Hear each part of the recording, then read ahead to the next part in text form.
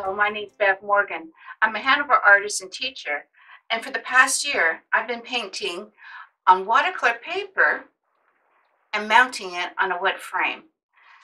It's very similar to this. So I took the old canvas off and I started with just a wood frame. And what's nice about this is that when you finish your painting, no glass is needed. I just mounted onto this shadow box frame. This is one I did yesterday. And I easily attached it just with Velcro on the back side. How did I do this? That's what I'm going to be showing you now. Starting with paper, I use either Archer's 140 cold press paper or Stonehenge cold press 140.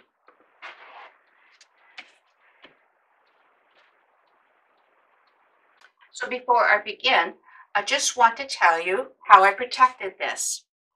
I used Crayon UV Archival varnish spray.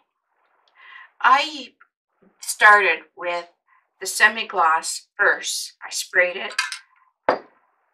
Then I used a matte finish, sprayed it. Of course, you're drying it between your sprays. Going back to your semi-gloss and then finishing off with your matte.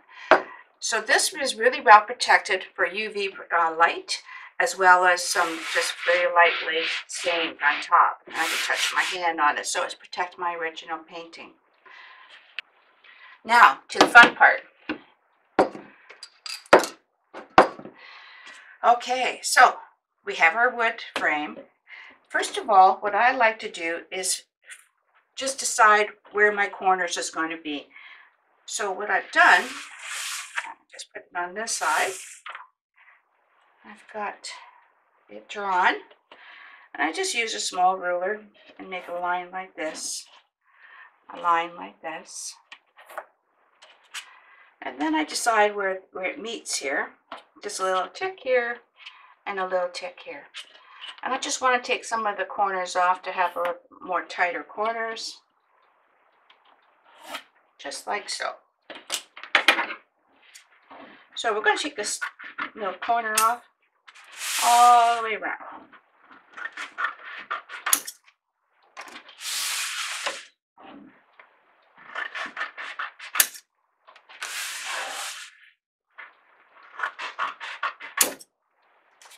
Okay, so I've got my corners cut, and now at this point, I just do a very quick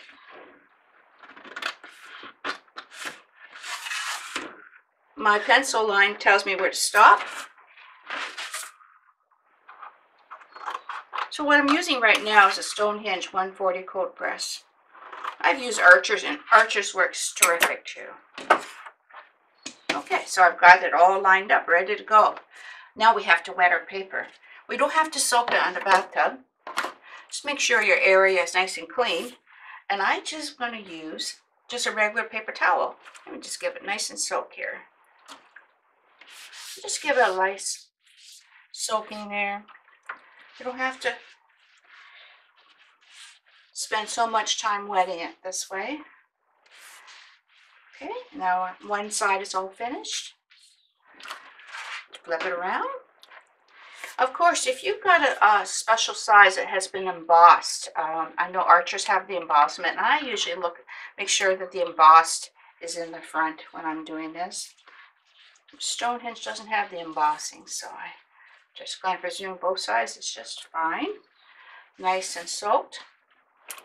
Flip it over. Ready to go. One more little soak. There we are.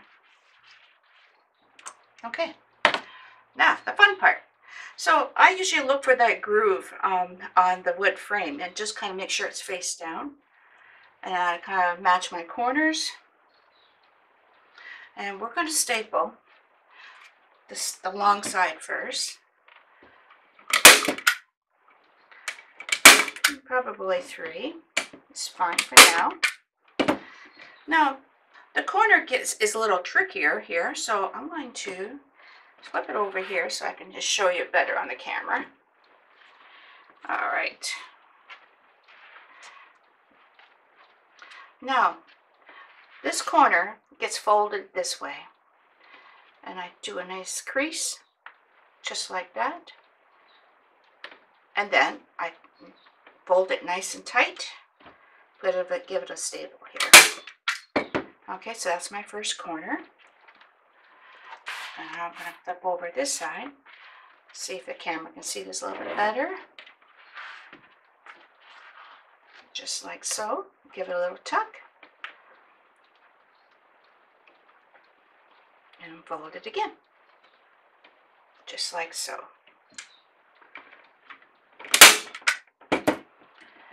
Turn it around. There.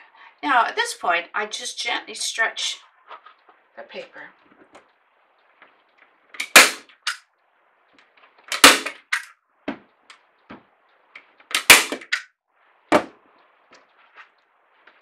So again, fold it nice and flush there. Give it a nice tight fold. Staple it. Okay, now at this point, then actually you can fold it over this way. So I usually just kind of bend this one just a smidgen, just to give it a nice little overlap here. And then I'm going to give it a little, pull the center here. So again, I'm going to just do a kind of gentle fold, just like that, so I can have a nice little crease there, like that. Now the other side. Okay, I can fold this one. See how I fold that? And then you can go like that.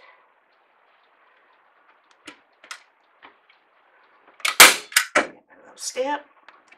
Now, I guess I can give it one little staple right down the center. Fold it very gently. I usually kind of try to cover the previous fold. Sometimes it works. Most times it works. Right there. I find that when I paint on stretch watercolor doing this way, the colors don't fade as much.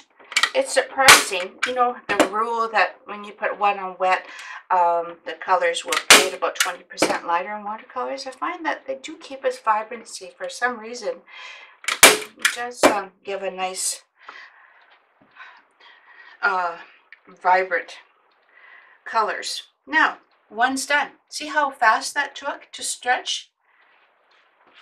Now, then we let that sit for 24 hours, and it becomes like a drum, just like this one from yesterday. I use industrial strength Velcro to put it on my photo frame. But see, once it's totally dry, you can tap it and it sounds like a drum. And it's ready to paint. So I hope you enjoy this little quick video and make your own watercolor paper stretch on wood frames.